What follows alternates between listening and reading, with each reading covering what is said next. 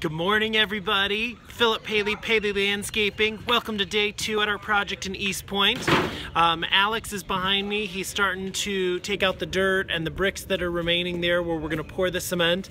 And Jose and Felipe are in the back there and they're putting the finishing touches on the wall.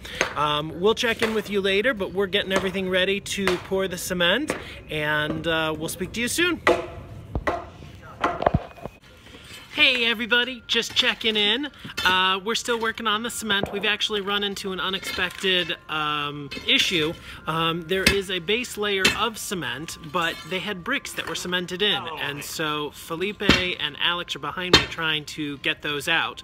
So we're gonna have to work to get those out, and then we're gonna have to smooth out the cement. We're gonna pour more cement by smoothing out the cement. We're gonna have to make a couple of cuts where there's a lip and it doesn't look nice. So we'll check in with you later. So we're back. We're finally at the point of pouring the cement.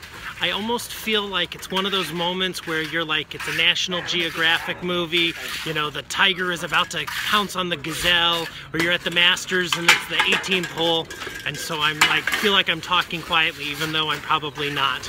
Anyways, we'll check back in with you, but you can see that Jose is spreading the cement, and we're starting on the narrow side, and then we're going to go to the wide side of this area that we're putting in the cement.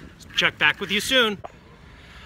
Well, it's a little after 5 o'clock, and we've been at this since about 8 o'clock this morning.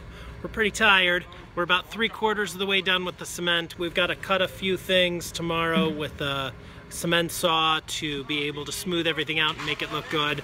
So here's where we're at so far, about 3/4 of the way. I'll check in with you guys tomorrow. Have a great night.